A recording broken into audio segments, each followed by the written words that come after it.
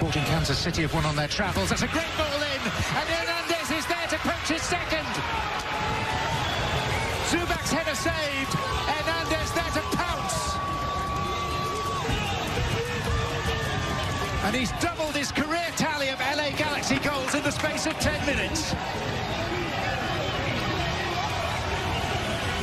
And it's also been a glimpse into what really works for Hernandez, and Greg Vanney deserves a ton of credit for changing it up, recognizing that in the first 45 to 60 minutes it wasn't working. You bring on Zubac, running off of that. Vasquez now has found his way. Go find the game. Go wide left, go wide right, come into the seams, but deliver a ball in. Now you've got two runners.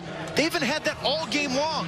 Difficult ball for any goalkeeper to deal with. McCarthy does a wonderful job with that first ball, but this is exactly where Javier Hernandez has operated his entire career. Let him sniffing out, let him find half a chances, and he's done exactly that with two 100% Chicharito goals, and LA Galaxy are flying.